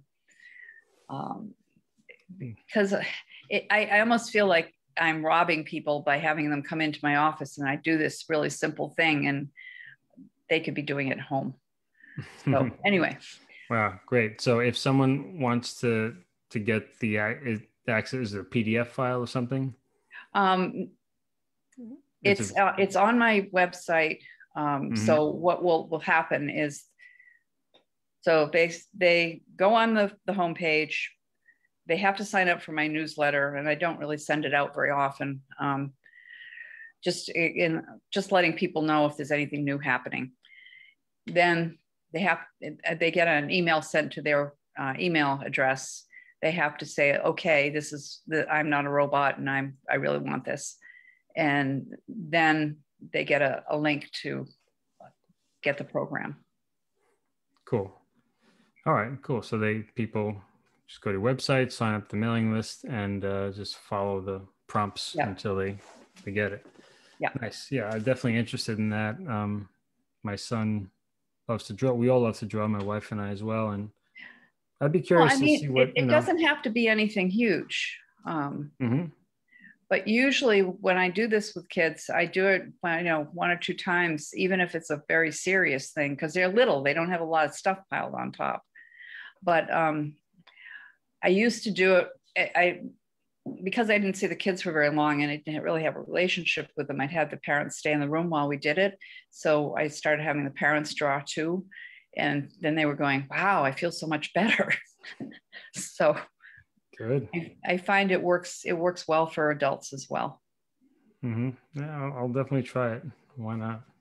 And that's kind of, that was designed for children. And then for kids, probably 12 or over, I use what I call internal gentle reprocessing, and that uses metaphors. So I have a bunch of different metaphors I can use, but I usually use a river. So the client is on and this one you really need a therapist to do with you. But the client is on an island in the middle of the water, in the river, with protection around him, and the water becomes the emotions, and that allows the subconscious mind to actually let go of the emotions, because the subconscious mind does not speak English. It speaks symbols. You probably found that, John, sometimes with your music. That's what really, when people hear a particular song that means something to them, it's in their subconscious. And all the feelings and everything are right there when they hear that particular piece of music. Maybe it's the first song they ever danced with their wives to, or something like that. Or they remember it when they were growing up. So anyway, I use symbols or metaphors to speak to the subconscious. So we can actually let all of those negative emotions out of the subconscious by turning them into a metaphor. And once they become a metaphor, and with Slaying the Monster, the metaphor is a drawing, but in the internal, the metaphor is actually the river, or another metaphor like a fire pit or something like that, if they can't visualize a river. And with that, I can go into the inner child work and help them, go all the way back to the womb, or when they were born, if there was a problem when they were born, or pre-verbal, basically. Occasionally, I've ended up going to past lives with people, but it's more spontaneous. If somebody actually worked with past lives, it might be really an interesting approach to use this too. But I find that once everybody lets go of those emotions, the body starts to feel better, and then you can install the positive beliefs. Yeah, it's all fascinating stuff, and it's exciting to hear that some of what you're talking about sounds like it has a potential to happen, to make people feel better quick. Well, most people I see for like 3 to 6 months. There's some other, there's some folks that are older and they have a lot of trauma that's going to take more than that. Right. But they start feeling better, within the first month. Right. they can see a difference. Yeah, that's great. And the nice thing too is, I can train people in 3 days. to do what I do. And they don't really need to come back to me and ask questions. I mean, some people do because they want to make sure they're doing it right. But I tell them, you can't do this wrong. Right. That's great. So just letting you know, we have a listener in Brazil right now, João de Jesus. Olá, João. Obrigado para viu. And he's watching there. He's a friend I met when I was down there. And he says, I'd like to congratulate this big guy, John Henry, this important live show to tell us how to help us understand music and philosophy. So, obrigado, João. I appreciate that. Abraço. So, yeah, this is great. So now I'm going to just steer away a little bit from our, I won't say the heavier aspect, because this is a very light, gentle talk about trauma, but of course you can't talk about trauma and not get the implications of potentially heavy stuff. To talk about music. So as you know, I'm a strong believer in the power of music. And can you share from your experience how music has positively impacted your life? Well, my parents loved to dance. So there was always music on in my house growing up. And we lived next to a fairly large city. And that's when the big bands were popular, and they would go and dance to the big bands. So I've always loved to dance. About 10 years ago, I learned how to swing dance, which is what they were doing. And that was so much fun. Yeah. So music has really made my life so much richer. And I think that that's the gift of music. Personally, it makes a lot of people's lives richer. I get up with a song, and I have no voice, but I get up with a song, and I'm singing and humming all day long. And I think that puts us in just such a better place. Oh yeah, it's so impactful that we have that opportunity to express ourselves, right? And if for people who don't feel comfortable expressing themselves, I imagine, it's like it's a release valve, right? So you let off pressure by having that ability, and also there's just this feeling good part of creation, right? Like a songbird, a bird sings a song. To us, it sounds like noises maybe, or just birds talking, but it's a song as well, and yeah, so powerful. João from Brazil mentions that he's the cultural director from an association in Brazil. So when we speak music, I'm sure his ears perk up. Yeah, that's great. So Glenn Miller, Benny Goodman, Duke Ellington, probably these guys have been in your TV collection. Yeah. Yeah, cool. Yeah, I played in jazz bands from high school through college, so I'm familiar with it. Yeah, not my favorite style of music, but I like it. I have records that I've somehow come across, and I'll put them on as I'm working, and it's really nice. Of those genres, Seems that you love to travel, from what I've gathered.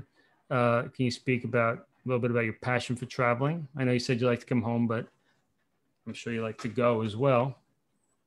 What do you get out of that? I love the adventure. I never went on a plane until I was about 35. It was just not something we did. And after the first flight, where I almost killed my son holding his hand because it was so tight, I just have been traveling ever since. And a lot of times I travel by myself. Maybe I'll go to a group, or sometimes I'll just go by myself and see what I can find. One of my best adventures was going to the Bosnian pyramids in Bosnia, where they only speak Bosnian. Wow. And I ended up lost on the pyramid. Holy cow. I didn't know there were Bosnian pyramids. And I have a good friend who's Serbian, and I know it's nearby. I don't remember him ever mentioning that to me. Well, a lot of the Bosnians don't know there's Bosnian pyramids. Okay, so I don't feel so bad. It's one of those, it's one of those secrets that they don't want to believe is real. But I saw them, and they are pyramids. Wow. Like height-wise, are they relatively small? They're bigger than the ones in Egypt. What? Yeah, but they're covered with like trees and things. So they're just starting to excavate. Mm-hmm. So you could kind of pass it off as a weird-looking, odd-shaped hill or something? Well, somebody who was an expert in pyramids looked at it one day and said, that's shaped just like a pyramid. Mm-hmm. You know, I mean, it's like we don't see what's in front of us until we see what's in front of us.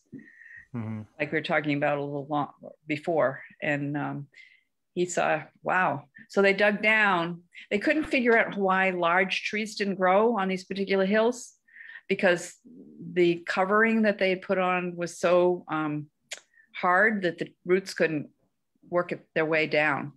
Mm-hmm. So there was some in the history of Bosnia, some very conscious attempt to hide these or something like that? No, they just never, it never occurred to them that they were pyramids. Mm-hmm.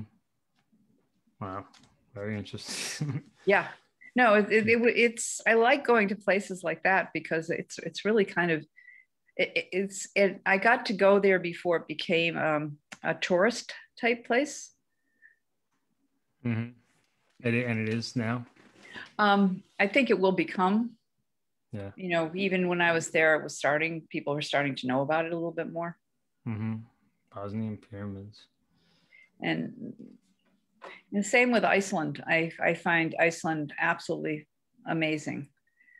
And the first time I went, which was in the beginning of about 2002, it was not a touristy place.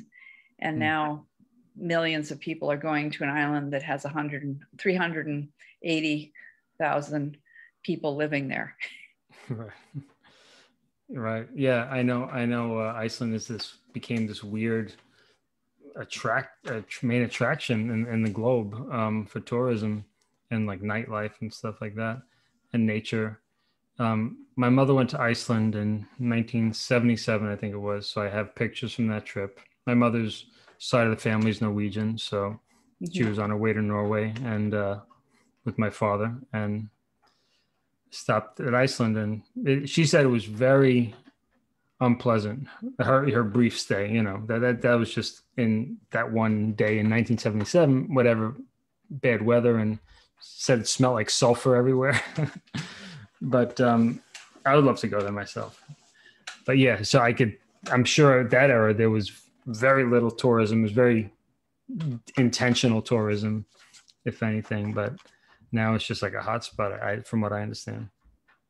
Yeah, well, a friend of mine just went, and they got to see the lava pouring out of, I mean, like up close and personal, the lava coming out of the latest eruption. I saw some footage with drones and stuff. It's like a real unique like celebration. It's like almost like this big festival or something, you know, like a party. Mother Nature's putting on a show for us. You know? Oh, absolutely. And that's what Iceland's like all over the place. They have the most beautiful waterfalls. Oh, yeah. Everywhere. Wow. And, you know, geysers, and they heat their homes with the thermal underneath the ground. Mm-hmm. I read a book called Geography of Bliss. Forget the guy's name. And this guy, I don't know if you heard of it. No. So this writer, journalist, decided to travel the world for a year or two, something like that, maybe a year, I don't know, and try to find the happiest place in the world. So it's like a kind of like a trite idea, but he actually tried to do it. And some countries he clearly said this is not a happy country, And but I think he in his estimation, Iceland was the happiest. It was definitely up there. It was definitely up there. Yeah, the people were so wonderful there, and so interesting, and very involved in the land. So they have these big rocks that are volcanic, and they think that there are little beings that live in the rocks. So if you're building a house and say there's a rock, one of these rocks in the spot you want to build a house, you build the house around it. You do not move it. That's great. Because they say if you move the rock, you are not going to be happy in that house.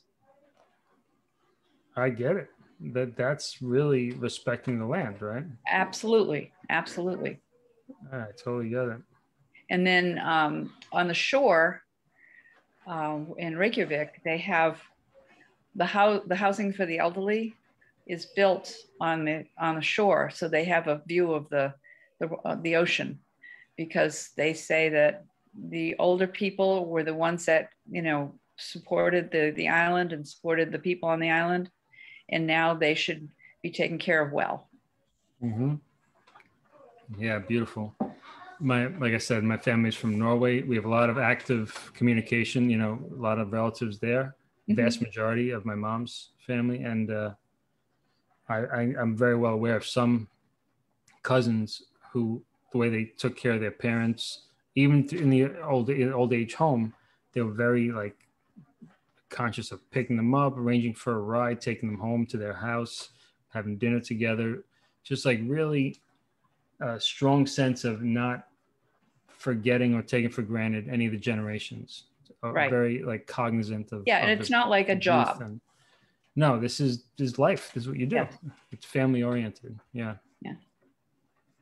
Yeah, that's great. And this type of thing is what I found, because I had the fortune to travel a bit, made me realize that my life was precious. I found when I was a child, I went to Norway when I was 2, then again when I was 9, and a few other times. And compared to the kids in my neighborhood, I just felt like I was more sensitive. Yes, I'm an empath. My father had died when I was young. That was something. But I really felt that traveling to Norway and knowing I have roots somewhere, yes, and that I'm important. People love me. I have like this whole culture. My Nana, my grandmother, told me many war stories about when German occupied Norway and what she lived through, and the lights out early and Polish prisoners and all that. So to come back and my kids, the guys in my block are, kind of not seriously, but throwing around racist slurs and getting into trouble and doing some stupid stuff. And I just never related to that. And, I don't know if I want to be a goody two shoes. It wasn't that. I just felt that we shouldn't waste our time with things that are, life's too beautiful. It was kind of my sense. Right. So can you, what aspects of your life philosophy help you to recover from setbacks? If you don't mind sharing. My mom always used to say, every cloud has a silver lining. And I think I look for the silver lining. I mean, I've gone through at least 2, maybe 3 dark nights of the soul. But even while I was in that space, it was like, okay, I know I'm going to come out of this, and I'm going to come out of this in a better space. Mm-hmm. So I think that's been kind of my philosophy. I know it's simple, but it works for me. So basically a faith in the universe, that kind of a faith in that the universe is benign and that it has your best interests at hand in a way. Not even. Yeah, I definitely have a lot of faith in that sense. But it's not even that it has to have my best interest in mind. It's just what will be, and get the most out of it if you can. Mm-hmm. Yeah, like I think Eleanor Roosevelt said something like, you know, if I could live through this, then what can I live through? So I guess Right. like once you have that precedent of overcoming a serious challenge and something happens again, you know that you will get through it, you know. And I mean, I've been really blessed, John. My life has not been that bad. I hear horrible stories from some of my clients, and I don't even know why they're still walking and talking. And they still, I mean, I kind of feel like, wow, if people can live through this kind of stuff, I don't have anything to complain about. Mm-hmm. Which is part of the beauty of the job you do. By offering this service, you're putting yourself out there to help people, I imagine, day in, day out, or certainly for a long period of your life. Um, you get the perspective that actually, wow, I do have a wonderful life. You know, I Yeah. think that's like one of the benefits, I imagine. So I just want to let you know that our friend João de Jesus from Brazil mentioned that uh, when we were talking about Iceland, and it has a lot of natural phenomena. He's in a town called Caldas do Jojo, and which I've been to a few times. And he says, as you know, it's very hot. It's cold there today, but they have hot springs. So it's kind of, I know Iceland is known for hot springs. Mm-hmm. We went to this town, this place, a pretty small town in the middle of Bahia, Brazil, very dry area. There's this like bath kind of shower structure in the middle of the town, and out of it pours this scalding hot water all day long. And there's no mountains, very flat, dry land, not desert, but a very dry land. And it's just this scalding hot water. You know, it's very interesting what you're going to find. And that was, you know, on my travels that I discovered that. Well, it's so fun when you find these things. I was in Bulgaria, and we had my two of my daughters were in the Peace Corps. So this is one of the ones who was in the Peace Corps in Bulgaria. And we'd taken a bus to this little town, and there was like a building that you had to walk a long way, and it was hot. And I'm like, I just was doing jet lag, and it was like, oh man, I don't want to do this walk. But you know, I felt like I was there, so I just should see what was what with this building. So you walk across this bridge and you go up to the building, and it's up on a hill. And I went in, and I was blown away with the ceiling. It was a dome ceiling with these beautiful paintings, all depicting the history of Bulgaria. And it was just fabulous. Mm-hmm. And it was in this little tiny town that you never would have, you know, probably wouldn't even thought to go there. Right. But there was a hostel there, so we stayed on our way back to Dobrich. And it's things like that. You just don't know. Yeah. Oh, you know, yeah, they just surprise you. Yeah. Yeah. And I don't know why they surprise us, but they like, I don't know, being from New York, like, or maybe from being America, but being from New York, I walk around with this, I don't know if it's an ego, but like, there's no place like New York, which I do feel is true. But, you know, but at the same time, you could say that about every place, right? Yeah. Any place you go, you could say there's no place like that. So, yeah. Well, and that's the beauty of the world.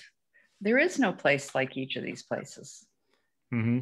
But when you haven't experienced them, it's like, wow, it's so fun to go and experience different spots. Yeah, and the world is huge, as it is small, but it's also quite huge. Yeah. So I do like to travel.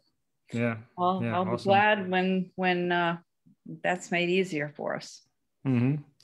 Yeah, and you went to some cool places. You went Bulgaria and not sure, what was it? Bosnia. Bosnia. Those were those both influenced by your daughter? Not Bosnia, but Bulgaria was. And then my other daughter was in Latvia. She wasn't in the Peace Corps in Latvia though. And that was absolutely fantastic too. Oh yeah. Yeah. Wow. Yeah, that's great. Those are countries I really do not think I'll ever get to unless I go on tour for some reason, for a book I write maybe one day. But they fascinate me because of how little I know about them and how small they are, but probably when you're there, they feel pretty big. Latvia loves music. Oh yeah. Everybody sings. You can find in Riga, that's the state capital, every night you can find at least 4 or 5 music venues of some sort. Right. Everybody, they play instruments, they sing, they're very cultural. Wow. And the buildings are extraordinary. And do they have their own Latvian language or? Yes. Yeah, and it uses Roman characters, or Cyrillic. Yeah, I think so. I think, yeah. I'm trying to think. My kids have lived in so many different places, and some are Cyrillic and some are Roman. But right. Yeah, I think it's Roman. Mm-hmm. Yeah. They also were under Russian influence for a really long time. Yeah. So they were made to learn Russian. Mm-hmm. Yeah, like Ukraine and many other countries. Yeah. Yeah, I have a friend from Lithuania, so I know a bit about that area. I guess there's some commonalities over there. So thank you. Can you share up to 3 inspiring books, films, or TV shows that you would like to recommend to our listeners? Let's say people are feeling a bit down. They want something new, inspiring to check out. One of my favorite books to offer to clients is The 4 Agreements. And I'm afraid I can't remember the author, but if people are feeling lost, it's 4 simple ways of looking at your life that if you actually work on them just a little bit, it's going to make you feel better. I'm just going to get a pen. I'm going to write down what you said. Yeah, my mother recently, I read that a while ago and I loved it. My mother recently, I think, bought a few copies of a miniature version of the 4 Agreements. Yeah. I love that little book. Giving them out. Yeah. Yeah, that one helped. I encountered that when I went to the School of Practical Philosophy in, I think it was the Upper East Side of Manhattan back in around 2007. And it was, very helpful. Well, it's a very simple way of getting your compass. Mm-hmm.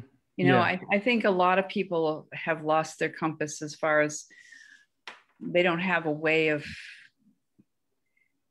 they don't know how to be in the world.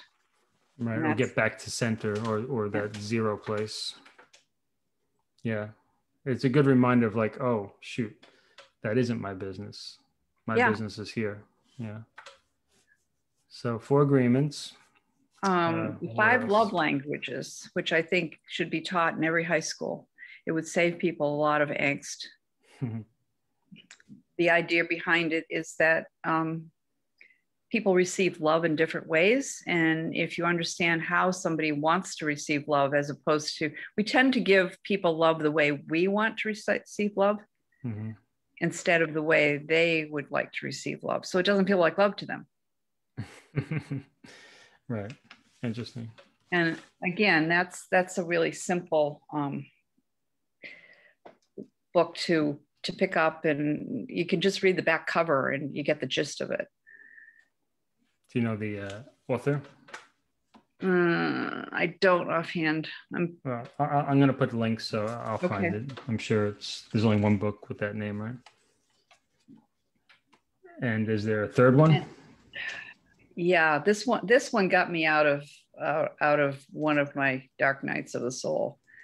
And it's called The Power of Now by Eckhart Tolle. You're probably familiar. Yep, I read that a few times. Yeah, I probably read it 20. I didn't read it that many, but man. But every time I read it, it felt like I was reading a totally new book. Yeah, I had that. I think I read it solidly through twice, and both times I'm like, I loved it. And the second time, didn't really remember it, I'm like, this is Yeah. because it really brings you into the now, I guess, and it addresses whatever needs to be addressed in you at that moment. Yeah, what a masterpiece, really. So those would be the ones that I'd recommend, depending on what you're looking for. Mm-hmm. It's always nice to do a nonfiction mystery too once in a while.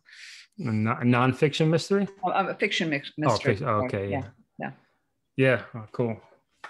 Yeah, I haven't done one in a while, but I really loved Sherlock Holmes. I think I read Agatha Christie a little bit, and some Dean Koontz has some mystery. Yeah.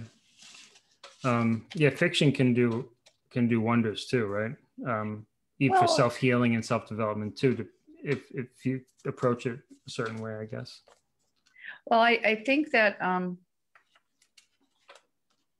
some of my book is going to be fiction because I don't want to use real clients. Mm-hmm. But you can use fiction to get a lot of points across. Yeah. And I know what I notice about fiction is it spends a lot of time on the experience of life.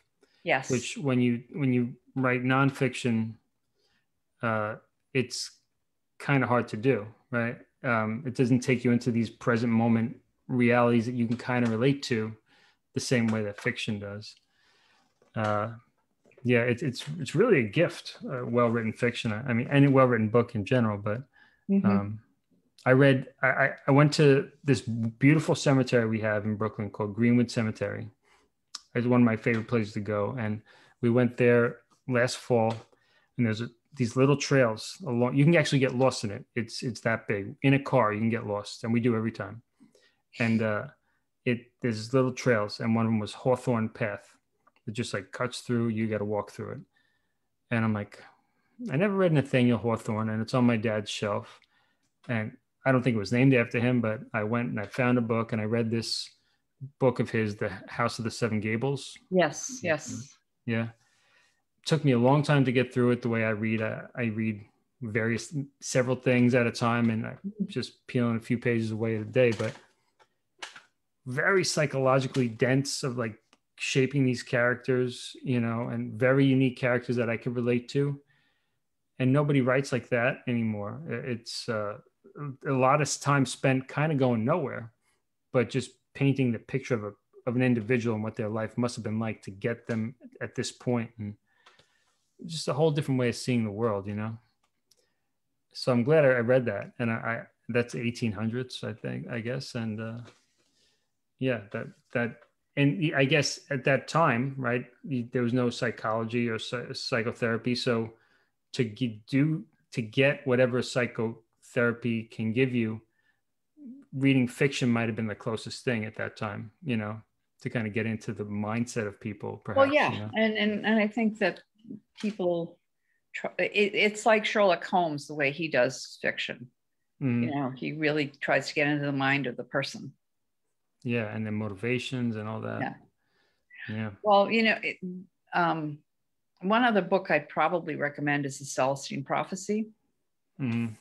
James, James Patterson, is that it? No, not Patterson. He's an author. He's a different. Yeah, he's different. But first name's James, and I don't know the author. But that's fiction, but it's a wonderful way if you want to start to understand energy. Yeah, I remember. I did read that. I want to say James Redfield, but whatever, I'll find it. Okay. And put that in the show notes too. Yeah, that was pretty cool.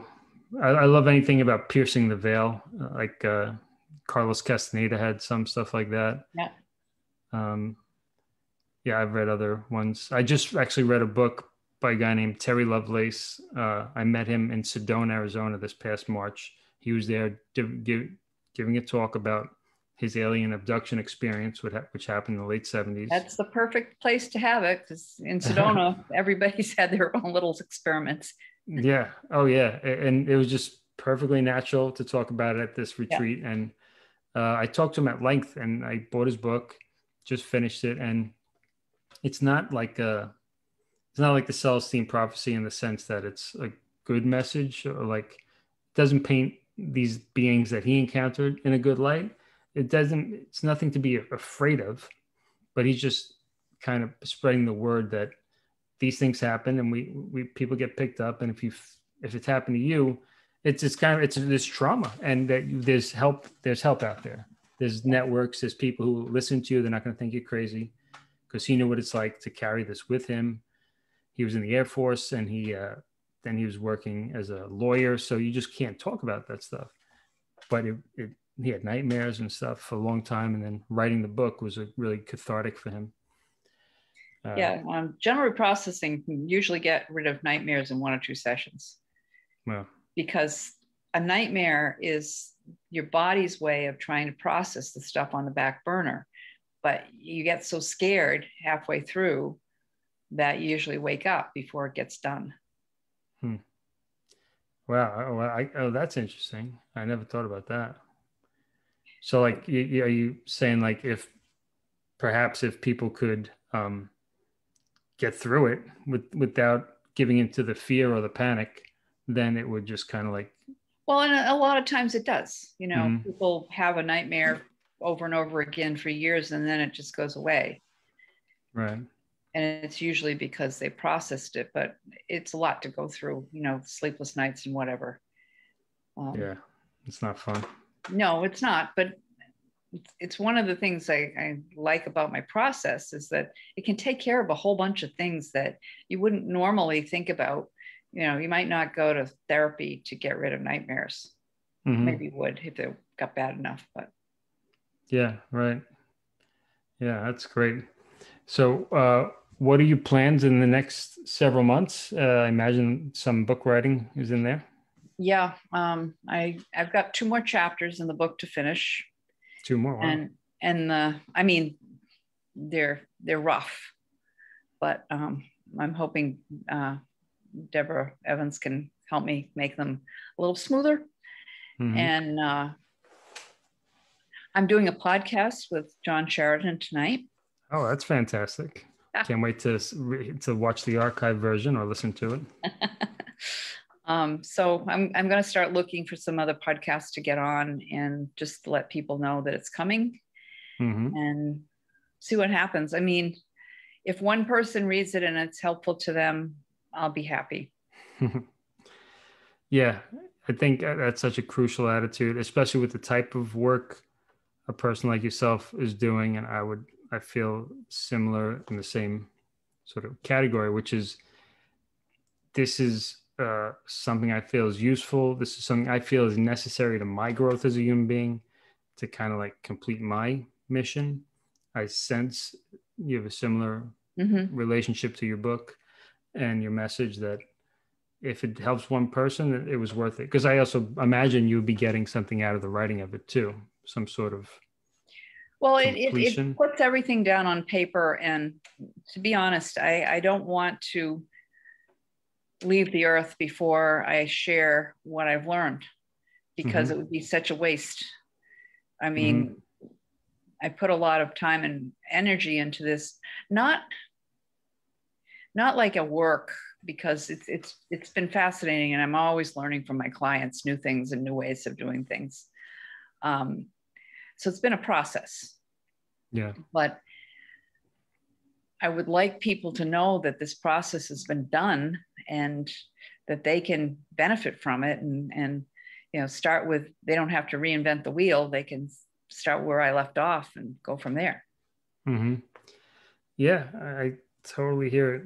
Yeah, and I'm quite sure that you've already affected more than one person with your story, just by reading tonight and reading in the book group, and just by you writing it. I'm sure it's influencing your own life when you're treating people maybe with a little more, I don't know, joy, because you're doing something that you want to do for yourself, I just don't want people to think that trauma is a bad thing.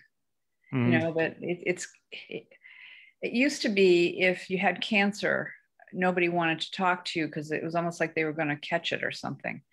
Mm-hmm. It was the C word. They didn't want to have any conversation around it. And trauma is kind of like that. Now people don't want to hear your trauma. They don't want to hear what you have to say. And Mhm. one of the cool things about this is I don't have to hear much of your trauma in order to do the work. So I'm not getting secondary trauma from your trauma by hearing it. All I need to know is like maybe what age you thought you were, and who the players were, and three sentences about what happened. Mhm. Because you have all that in your head. Mhm. So I just say, when you think about when you were 6 years old and your dad passed, what feeling comes up for you, and where do you feel it in your body? Mhm. And we go through all the feelings and all the body sensations, and by the time we're done, you feel a lot lighter. Mhm. Wow. And then we put in new cognitive statements. Mhm. Like, it's just say to that little boy, you know, I'm glad I got to know my dad as long as I did, Mhm. you know, as opposed to feeling that he got chipped. Mhm. Yeah. And I'm sorry if this is too personal. No, it's I'm very open book about, certainly about that. Okay. Yeah, I have a video about, music video. I've been singing about the situation for a long time. So yeah, perfect example, Yeah, and I'm all about healing. So whatever the heck healing I could do, I kind of like knowing that I have healing yet to do, I don't know. It's kind of a funny way to do it, because I like sorting, I like organizing, I like I like processing things, Would you like to come to my house and work on it? Let's do it. Yeah, I don't have a car, but Oh, yeah. no, but it's it's why it's important for me to get this book out and down. And even if there's only one copy somewhere, I'll be happy to have it out there. And somebody may, 15 years from now or 80 years from now, pick it up and go, wow, this is, I can use this now. Yeah. Oh yeah. I encourage you, if you do have a chance, to check out the podcast next week with Andy, because Okay. her mission is very, I think you'd be inspired by it. I met her at Sedona, Arizona. Okay. And she has this vision that she wants to, it's a new thing she's doing in the world, that she wants to help authors get their vision into the world. She believes that taking like these and when she says authors, she means creative people that have ideas that they want to share, right? So maybe you might not identify yourself as author yet, since you're not holding the book you wrote, but you are, right? Because you have a book in you, or several. And she says, that creatives often need help to bring it from the ether into a solid form. But by doing that, you actually, you're grounding this energy. Right. You're grounding this energy on this planet, right? So the more we do, more we empower people, everyday people, to stand in that power and ground their creative energy in this lighter frequencies, like especially the type of book you're writing, or the type of book I'm aspiring to write, that's meant to help people, meant to uplift, meant to enlighten. The more people we are doing that, the basically the higher the vibration of the planet will be. Yeah. Imagine, right? Imagine you walk into a bookstore and it's all horror books, or you walk into a bookstore and it's all these. The vibration is going to be different. Yeah, it's the same with the mega theater I was talking about. But yeah, absolutely. And I want people to think of trauma as their friend. Might as well, right? Well, I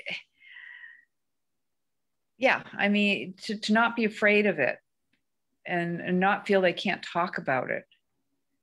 And they can talk about it, and they can actually let it go, and it doesn't have to be hard. Yeah. I mean, my clients do work hard when they're in my office, but it's usually for about 40 minutes. And then they feel great. Yeah. It's we're worth it, right? Each individual is worth feeling good.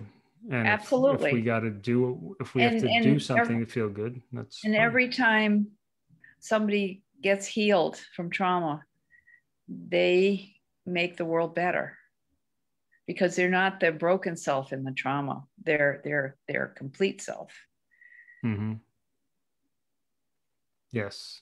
And then they can hold space for other people who are going through it. And if they can't help directly, they can at least be not a deflecting, right? They could just be an open energy. Right. They can feed others with light. And I think that we're at the perfect time, John, right now, that all of that energy is starting to grow and get better, and people are supporting each other in different ways. And yeah, I sense it. It's not as bad as it looks like on the news. Right. I mean, I haven't watched the TV news since Vietnam. That's great. Yeah, that's great. And if I'm sure that hasn't harmed you in any way, right? Was there maybe one day you went out without an umbrella? That was about what it amounted to? Yeah. Right. Yeah.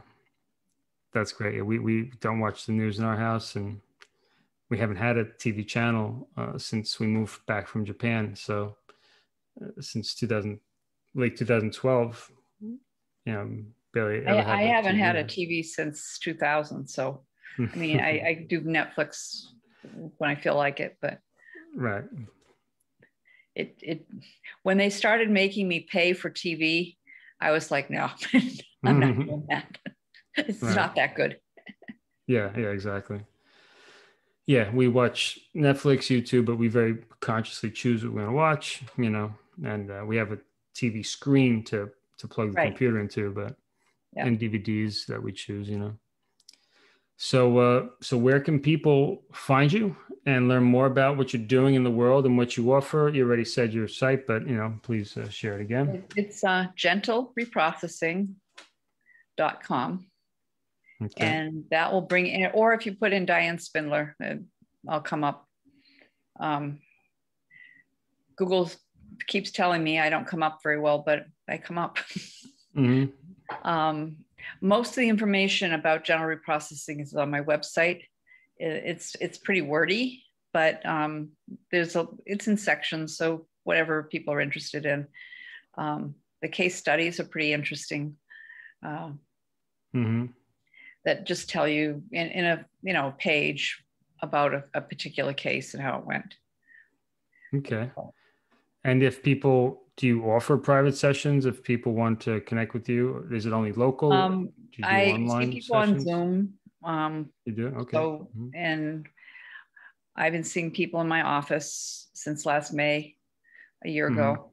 Oh, wow. If they want to come in, I mean, there's no pressure one way or the other. Right. Right now, I've got a waiting list. Mm-hmm. So, but if people wanted to get in touch with me, we could, talk. I see. All right. Just curious for anyone who might be interested. Wonderful. Diane, it's been fun. I could see you and I could just talk all night. There's so much. Yeah, we might be getting kind of boring for the rest of the people that are listening. Well, yeah, 2 hours is a good cap, to give people a solid something to talk about. And who knows, maybe we could do a part 2 one day when you're done with the book or as closing in. Okay, you can come and show it off. Yeah. When I actually have a front page and all that. Yeah. But let's keep cheering each other on. I just really appreciate that. My hope is to get it out by the end of the year or, beginning of next year. Mm-hmm. I think it's just time. Excellent. I'm sure you can do it. And if it's not in exactly the timeline you envision, it'll be in its own good time, I'm sure it won't be 10 years from now. So it's no, not if I'm writing it, probably not. But it's coming, I could see that very, very clearly. And I'm very happy about it. I look forward to reading it. Well, I hope people enjoy it. And I mean, it's not going to be like a good fiction book, but I hope they get something out of it and they are able to say, oh, now I understand myself much better. Mm-hmm. You're putting your life and your intention into it. So they're gonna, people will feel something. And I can tell you it's going to be impactful for whoever reads it, because I've heard the words. It wakes up things inside of me like, oh, that makes sense. And, things that I want to make sense out of, that you illuminate. It's almost like, oh, I knew that, but I didn't know it, but I did, at the same time. Well, the first half of the book talks about that. And the second half of the book is hopeful that there's a method out there that really works. Mm-hmm. And just so people know, the first 10 years of my using this method, every time it worked, I'd go, wow, because I didn't expect it to work. Right. That's great. Yeah. So it's got a little bit of magic to it.